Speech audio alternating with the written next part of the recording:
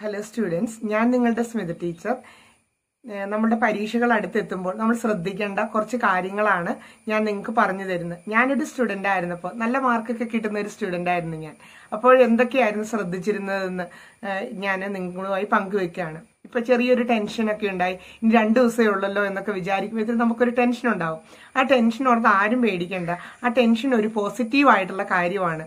ആ ടെൻഷൻ ഉണ്ടെങ്കിൽ നമ്മൾ പഠിച്ചതെല്ലാം നന്നായിട്ട് ഓർത്തിരിക്കാനും, പരീക്ഷയ്ക്ക് ചെറിയൊരു ടെൻഷൻ ഉള്ളപ്പോൾ നമ്മൾ ആ പഠിക്കുന്നത് നിങ്ങൾ തന്നെ ശ്രദ്ധിച്ചിട്ടുണ്ടോ?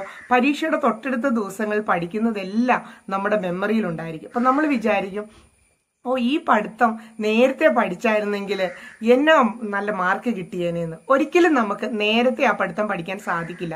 എക്സാം എടുത്തപ്പോൾ നമുക്കുണ്ടായ ഒരു എനർജി തരുന്ന കാര്യമാണ് ആ ടെൻഷൻ. ഇനി എക്സാം ഉണ്ടെന്ന് നേരത്തെ തന്നെ വിചാരിച്ച് ടെൻഷൻ ഉണ്ടാക്കാൻ പറ്റിയ അത്രയും നല്ലത്. എന്ന് പറഞ്ഞാൽ കൂടുതൽ ടെൻഷനൊന്നും വേണ്ട കേട്ടോ. അതിന്റെ കാരണം നമ്മൾ പഠിച്ചത് വെച്ചിട്ട് നമ്മൾ പഠിച്ചിട്ടുള്ളത് വെച്ചിട്ട് നമ്മൾ പരമാവധി മാർക്ക് മേടിക്കും എന്നൊരു തീരുമാനമാണ് നമ്മൾ എടുക്കേണ്ടത്. അതിന് കുറച്ച് കാര്യങ്ങൾ ശ്രദ്ധിച്ചാൽ മതി. എല്ലാവരും നമ്മളെ പോലെയൊക്കെയാണ്. അപ്പൊ അതിന് ഉപയോഗിച്ചിട്ട് നമ്മുടെ കയ്യിലിരിക്കുന്ന വിവരങ്ങൾ വെച്ച് നമ്മുടെ മുമ്പിൽ ക്വസ്റ്റ്യൻസ് കിട്ടിക്കഴിയുമ്പം നമ്മൾ എങ്ങനെ അതിനെ ഫേസ് ചെയ്യുമെന്ന്. ഒന്ന്, കുഞ്ഞു കുഞ്ഞു കാര്യങ്ങളാട്ടോ പറയുന്നത്. നല്ലൊരു പേന വേണം. അതിനുവേണ്ടി ഇങ്ങനെ പോയിന്റ് കുത്തിക്കീറുന്ന അങ്ങനെയൊന്നും അല്ലാത്ത നമുക്ക് കോൺഫിഡൻസ് തരുന്ന നമ്മുടെ ഹാൻഡ് റൈറ്റ്, നമ്മൾ നേരത്തെ കുറെ പേനയൊക്കെ എഴുതി മനസ്സിലാക്കിയിട്ടുണ്ടാവുമല്ലോ. അപ്പൊ അതിലെ നല്ലൊരു പേനയൊക്കെ റെഡിയാക്കി വെച്ചേക്കണം. ബോക്സിലുള്ള സാധനങ്ങളൊക്കെ വേണം. അപ്പൊ അതെല്ലാം കാരണം നമ്മൾ എഴുതുമ്പോൾ നമുക്കൊരു നല്ല ഹാൻഡ് റൈറ്റിങ്ങും ഒക്കെ വേണം. പിന്നെ കിട്ടുന്ന പേപ്പറിൽ പരമാവധി വൃത്തിയോടെ ഫസ്റ്റ് പേജിൽ നമ്മൾ അതിന് തീരുമാനിക്കണം ഏത് ഭാഗം എഴുതണം, അതെങ്ങനെ എഴുതണം. നമുക്കിപ്പോൾ കൂൾ ഓഫ് ടൈം എന്നൊക്കെ പറയുന്ന എത്ര നല്ല സമയം കിട്ടുന്നുണ്ട്. അപ്പം നമ്മൾ ആ സമയത്ത് തീരുമാനം എടുക്കണം, എങ്ങനെയാണ് ഞാൻ പേപ്പറിൽ എഴുതാൻ തുടക്കത്തിലെ ഭാഗങ്ങൾ എഴുതി വരുന്നതെന്ന് നമ്മൾ തീരുമാനം എടുക്കണം. കയ്യിലിരിക്കുന്ന അറിവുകൾ കൊണ്ട് പരമാവധി മാർക്ക് എന്നതാണ് നമ്മുടെ ലക്ഷ്യം. അപ്പം നമ്മൾ നല്ലൊരു പേന ഉപയോഗിച്ച് നല്ലതായിട്ട് എഴുതാൻ തീരുമാനിച്ചു. ഇനി ആ കൂൾ ഓഫ് ടൈമിൽ തന്നെ ഉത്തരങ്ങളെ കുറിച്ചൊരു കാഴ്ചപ്പാടുണ്ടാക്കി വെക്കണം. ആ കാഴ്ചപ്പാട് ഇതാണ് പ്രധാനമായിട്ടും, ഞാൻ എങ്ങനെ ആ ഉത്തരം തുടങ്ങും, എങ്ങനെ അവസാനിപ്പിക്കും. അതിനുവേണ്ടി പഠിക്കുന്ന ഈ ടെൻഷൻ നിറഞ്ഞ സമയത്ത് തന്നെ തുടക്കവും ഒടുക്കവും പഠിക്കുന്ന രീതിയിൽ പല കുട്ടികളും എന്നോട് പങ്കുവെച്ചിട്ടുണ്ട്. മനസ്സിലുണ്ട് മിസ്സേ, അത് ഞങ്ങൾ എഴുതി വരുമ്പോഴത്തേനും അത് തുടങ്ങാനൊരു ഇത് കിട്ടില്ല.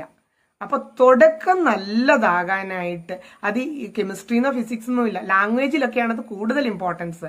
ഇത് കെമിസ്ട്രിയിലും ഫിസിക്സിലും ഒക്കെ ആപ്ലിക്കബിൾ ആണ് താനും.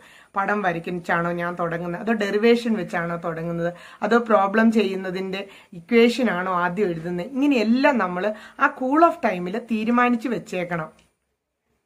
അപ്പം നല്ല പേന നന്നായിട്ട് എങ്ങനെയാണ് തുടങ്ങുന്നതെന്ന് ഇന്ന് തൊട്ട് തന്നെ ക്വസ്റ്റ്യൻ ആൻസർ എല്ലാം കണ്ട് നോക്കി വെച്ചേക്കണം. പിന്നെ ചിലർക്ക് ഉത്തരം അറിയാം, അത് ഈ ചോദ്യത്തിന്റെ ആൻസർ ആയിരുന്നോ എന്ന് അറിയത്തില്ല. അതുകൊണ്ട് പഠിക്കുന്ന സമയത്ത് ചോദ്യം നന്നായിട്ട് മനസ്സിലാക്കി ആ ചോദ്യത്തിന്റെ ഉത്തരം ഇങ്ങനെ തുടങ്ങും എന്ന് നമ്മൾ പഠിച്ചു വെച്ചേക്കണം. ഇനി നമ്മൾ ക്വസ്റ്റ്യൻ കണ്ടു കഴിഞ്ഞപ്പം കുറെ ക്വസ്റ്റ്യൻസ് അറിയത്തില്ലാത്ത, അല്ലെങ്കിൽ കൂടുതൽ ക്വസ്റ്റ്യൻസ് അറിയത്തില്ലാത്താന്ന് വിചാരിക്കുക. അപ്പോഴും നമുക്ക് നല്ല ധൈര്യമായിരിക്കണം.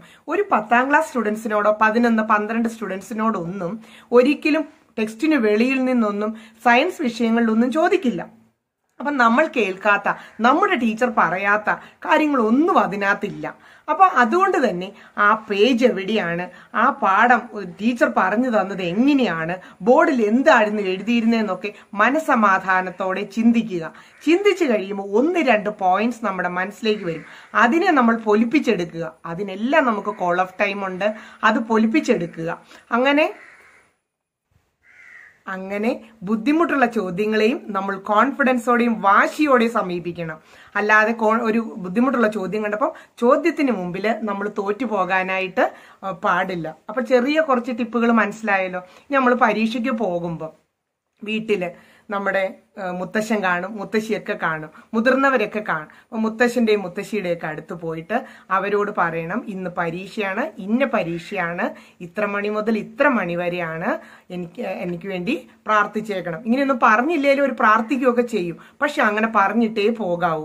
ഇനി അച്ഛനോ ആരെങ്കിലും അങ്ങനെ നമ്മുടെ പ്രധാനപ്പെട്ട ആൾക്കാർ ദൂരെയാണ് ജീവിക്കുന്നത്, വിദേശത്ത്, അങ്ങനെയാണെങ്കിലും അവർ നമ്മൾ പറഞ്ഞില്ലേലും നമുക്ക് വേണ്ടി പ്രാർത്ഥിക്കും, ഉറപ്പാണ്. പക്ഷെ ഇത്ര സമയത്താണ് പരീക്ഷ, ഇന്നതാണ് പരീക്ഷ എന്ന് പറഞ്ഞ് അവരോട് പറഞ്ഞിട്ടേ നമ്മൾ പരീക്ഷയ്ക്ക് പോകാവൂ. അപ്പോൾ പഠിച്ചാലും പഠനത്തില് കുറവ് വന്നാലും നമ്മൾ ഒരു പരീക്ഷയുടെ മുമ്പിൽ തോറ്റുപോകാതെ നമ്മൾ ആത്മവിശ്വാസത്തോടെ നേരിടാനായിട്ട് എന്ത് ചെയ്യണം? ഒരു സന്തോഷത്തോടെ ആയിരിക്കണം പരീക്ഷയ്ക്ക് പോകുന്നത്. ഫുഡൊക്കെ കഴിച്ച് നമുക്കങ്ങനെ ടെൻഷൻ ഉള്ളത് നല്ലതാണെന്നാണ് പറഞ്ഞത്. ഓവർ ടെൻഷന്റെ ആവശ്യമില്ല. പേടിയില്ലാതെ നമുക്കൊരു വാശിയും ഒരു ആത്മവിശ്വാസവും ആയിരിക്കണം ഓരോ പരീക്ഷ എഴുതുമ്പോഴും. ഇനി ആ പരീക്ഷാ പേപ്പർ കാണുന്ന ഒരു 3-4 ക്വസ്റ്റ്യൻസ് ഇത്രയും ആത്മവിശ്വാസത്തോടെ എഴുതി കഴിഞ്ഞ കൊച്ചിന്റെ പേപ്പർ കാണുമ്പോൾ അത് നോക്കിക്കൊണ്ടിരിക്കുന്ന ടീച്ചറിന് തോന്നും, ഈ കൊച്ചി എഴുതിയേക്കുന്നതെല്ലാം മനോഹരവും ആദ്യത്തെ ചോദ്യങ്ങളെല്ലാം ശരിയും ഒരു വെട്ടും കുത്തുമില്ല, ഇനി ഇത് എഴുതുന്നത് മുഴുവൻ ശരിയാകാനാണ് സാധ്യത എന്നൊരു സെൻസേഷൻ ആ ടീച്ചറിന്റെ കയ്യിൽ വരികയും ആ ടീച്ചർ എന്ത് ചെയ്യും, ഇനി നമ്മൾ നല്ല ഹാൻഡ് റൈറ്റിംഗിൽ എഴുതി വെക്കുന്ന ചില തെറ്റുകൾ പോലും കാണാതെ പോവുകയും ചെയ്യും. ഇതൊക്കെ ടീച്ചറിന്റെ അനുഭവമാണ്.